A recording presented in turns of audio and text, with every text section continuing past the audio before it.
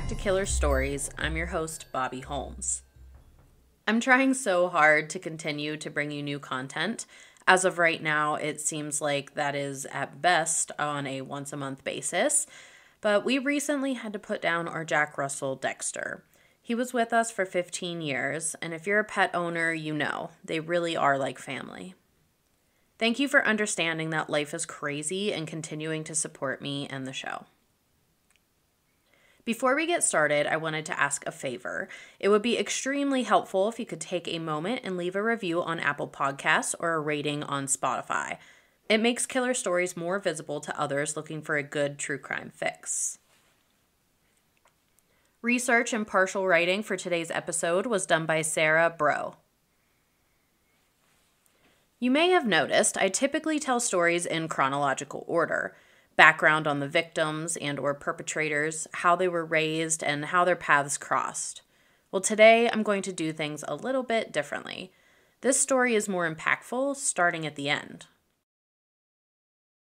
November 15th, 2004. 52-year-old Peter Porco woke up and began his routine just like any other day. He walked into the bathroom and brushed his teeth. Then he walked down the stairs and began emptying the dishwasher, starting to make himself some coffee. After this, Peter walked out his front door to grab the morning newspaper. He turned back and realized he had locked himself out. He hunched down and grabbed the spare key hidden under a rock. Peter unlocked the door, walked inside, and collapsed on the floor. Peter died right there in his entryway. Peter went about his routine, but was actually in a state of shock. He had been brutally beaten in the head with an axe. To be exact, he took 16 blows to the head. Missing part of his skull, as well as his lower jaw, Peter stood in front of the bathroom mirror and brushed his teeth as blood spilled into the sink, completely oblivious to his injuries. He made his way to the kitchen and then out the front door as a trail of blood followed. His body finally gave up, collapsing in the entryway of the home. Okay, that's your sneak peek. Now, who was Peter Porco and what the heck happened to him? Peter Raymond Porco was born on August 22nd, 1952 in Norwalk, Connecticut. Peter graduated from the University of Albany. While at the university, he met Joan, who was studying speech pathology. They married in June of 1974. He later graduated from Albany Law School and began working as an assistant public defender. He later moved on to work at a private law practice. Joan worked as a speech pathologist at Bethlehem Elementary School. Together, they had 2 boys, Jonathan and Christopher. Now that they had children, Peter wanted to spend more time at home. He left his position at a private firm and began working as a law clerk at the county courthouse. This position had more of a set schedule that allowed him to attend his son's activities and occasionally even put time in as a coach for their sports teams. Jonathan graduated from Bethlehem High School and joined the Navy. He was serving as a lieutenant on a nuclear sub hundreds of miles away at the time of the attack. Christopher was attending the University of Rochester, where he studied biomedical engineering and economics. The campus was approximately 3 hours away from Delmar, where Peter and Joan lived. Back to where we started today's story. November 15th, 2004. Obviously, Peter didn't show up for work, which wasn't like him. He was always punctual, and if he were to be absent or late, he always let someone know. Out of concern, a coworker came by his house to check on him. The court officer noticed that there were drops of blood on the front stoop. He checked the doorknob and it was unlocked. He opened the door and found Peter lying in a pool of blood right inside the entryway. He immediately dialed 911. Officers on the scene described how incredibly gruesome and bloody the crime scene was. Not only was there blood everywhere, but Peter had deep wounds on his head and face. After the local police force arrived to investigate the scene of the crime, Joan was found upstairs in the master bedroom. She was lying in bed, also covered in blood and suffering from severe head and facial injuries. The officer thought she too was deceased, but noticed that her hand moved. She was still alive. He instantly tried to communicate with her, but due to her injuries, she wasn't able to speak. However, she was able to answer questions by nodding her head yes or shaking her head no. Joan was immediately taken in an ambulance, but time was of the essence. They didn't know if she was going to survive. They took advantage of this opportunity to ask her some questions and try to get to the bottom of who was responsible for this heinous attack. The brutality of the crime indicated this was personal. They assumed someone close to the family committed these crimes. The officer asked Joan if a family member did this to her. She nodded. He asked if it was Jonathan. She shook her head no. So he then asked if Christopher did this to her. She slowly nodded her head. Yes, her son Christopher had attacked her and her husband Peter. While Joan was rushed to the hospital and into emergency surgery, a reporter for the Times-Union called Chris Porco's room at the University of Rochester. This was around 2 p.m., and they were hoping to speak to his roommate about the Porco family. But Chris himself answered the phone, and the reporter informed him that his parents were found dead that morning. Chris then called the Bethlehem Police Department. Hi, my name is Chris Porco. I was just called by the Times-Union saying that my parents were found dead this afternoon. I was wondering if you had any information for me. Hey, Chris, whereabouts are you? I'm at school in Rochester, New York. Okay, you're in Rochester? Yes. Okay. Do you have a phone number there, Chris? Yeah, I sure do. Okay, and are you in a dorm there? Yes, I am. Okay. And you're hearing from the Times-Union? Yeah, they called me and said my parents were found, I guess, I don't know, they didn't say how or anything. When is the last time you said you came down to saw your parents? About 3 weeks ago. It was on the weekend. I can give you a date. I have to figure it out. I'm not really sure. Okay, but about 3 weeks ago? Yeah. Okay, and the email, what's going on with your email? You said you emailed him today, but you didn't get a response? Yeah, I emailed him this afternoon. My dad at work. Okay. About college loan stuff. About what? College loan stuff. Oh, about college loans? Yeah. All right. Let me just... So you will be here probably... You're going to go right to Albany Med? I don't know. I don't even know where my mom is, but... Yeah, she is at Albany Med. Okay. Do you know her condition? No, because I haven't talked to her. Let me give you my pager number. Now, I can be a bit dramatic, but I don't know a single person who would be this calm after hearing that their parents were killed. I've heard his demeanor during this call being compared to a person ordering takeout. No emotion whatsoever. I understand this news could put someone into a state of shock, and you never know how you'll react until you're in that situation, but I find his reaction incredibly suspicious. Chris told police that he planned to meet with his uncle and they would drive to the hospital from Rochester together. Upon arriving, Chris was met by several officers who then escorted him to the station for questioning and impounded his yellow Jeep Wrangler for processing. This was due to the fact that Joan identified him as the one who attacked her and Peter. He was also asked to surrender the clothes he was wearing. Chris was very polite but showed no emotion throughout the 6-hour interrogation. He stated that he had not been at his parents' home for at least 3 weeks and he had no idea why his mother would suggest otherwise. Chris said he had emailed his father earlier that day regarding school loans, but he hadn't gotten a response. He claims to have been in his dorm room that evening prior and fell asleep on a couch watching a movie. Because he fell asleep in the lounge, he had missed several calls from the police. His phone was left in his dorm room to charge. But this alibi failed to check out. Several of his fraternity brothers stated that they had been in the lounge until 3 a.m. and Chris was not with them. The room was relatively small, and as one witness stated, quote, "It's not like he was there and we overlooked him. He was not there," unquote. Police were able to track Chris's online activity. He was chatting with his girlfriend, Sarah Fisher, from his dorm room computer until 10 p.m. on November 14th. He then stated that he had to pick up an economics book. Curious where you're going to get a book at 10 p.m., but perhaps borrowing it from a classmate? If that's the case, no one has come forward to back up this story. She had no further messages from him until 2 p.m. on the 15th. From his dorm room computer, he told Sarah that he wasn't feeling well. While Sarah was chatting with Chris, she received a message from her younger sister. She told Sarah that something horrible happened at the Porco home. Upon hearing this, Chris stated that he, quote, hadn't heard from his parents all morning and he was nervous.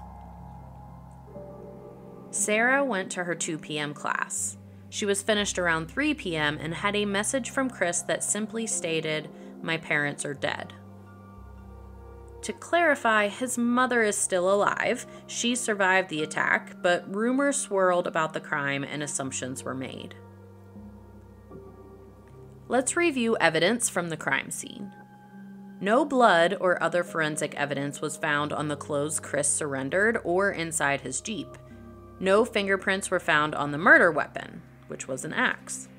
At the time of the attack, a key was used to enter the home, and security system was deactivated using a master code. After the attack, someone cut the phone lines. The security company was able to pinpoint the exact time this was done. Now, if this was an outsider coming into the home, you would think that they would cut the lines prior to entering. This seemed more like an attempted cover-up. The defense team was trying to play this off as a robbery gone wrong. We hear this robbery gone wrong thing so often, and I'm sorry, but no one is breaking in to burglarize a home wielding an axe. Plus, they did a shitty job at covering their tracks. Joan's purse was untouched, her wallet still lying on the counter. Peter's wallet was on the bedroom dresser. Jewelry and electronics were left behind. Let's switch gears and talk a little bit about Chris Porco. There was recent tension between Chris and his parents regarding money. There were documented emails back and forth between Chris and Peter regarding loans that were taken out to cover his tuition, but also for a new Jeep Wrangler that Chris had purchased. The truth was, Chris wasn't the greatest student.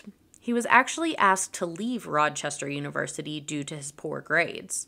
He left the university and attended a community college for the remainder of the year. The following school year, Chris reapplied to the University of Rochester and was accepted. But here's the kicker. He hadn't done so well at the community college either. And the only reason Chris was accepted back into Rochester was because he forged his transcripts. He had told his parents that the university was waiving his fall tuition because a professor had misplaced his final exam from the previous fall, which had resulted in his failing grade. That's not all. He also forged Peter's signature as a co-signer on the $31,000 school loan. And wouldn't you know it, Chris was routinely late at making payments towards the loan. So this affects not only Chris's credit, but Peter as the co-signer. And he started receiving notices in the mail from Citibank. I'm not sure of the family dynamic, but it doesn't seem like Chris communicated much face-to-face or over the phone with his parents, at least not with these confrontational conversations. Peter emailed Chris asking him if he had forged his signature as a co-signer, and what the hell did he think he was doing? He told Chris he was going to call Citibank and let them know he did not sign that paperwork. Chris was hit or miss at returning calls or even emails from his parents, but to this he did reply, telling his father not to worry. The payments weren't late, he had a payment schedule set up. But to avoid negative impact on Peter's credit, he paid the late fees and got the loan squared away.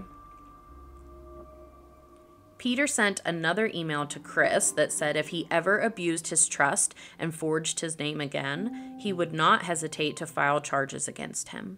He asked Chris to please come home so that they could talk about this some more. Even though Peter was laying down the law, as he should, he ended the email by saying he and Joan were disappointed in his actions but loved him and cared about his future. Chris was a pathological liar. He tried to elevate his social status at college and make it seem like he came from a very wealthy family, a maid, vacation home, etc. I'm surprised that the staged burglary was such a miss, since Chris had actually burglarized his parents' home a few years prior. He tried to elevate his social status at college and make it seem like he came from a very wealthy family, a maid, vacation home, etc. From his parents' home, he took laptops, cameras, and other electronics, posting them on eBay.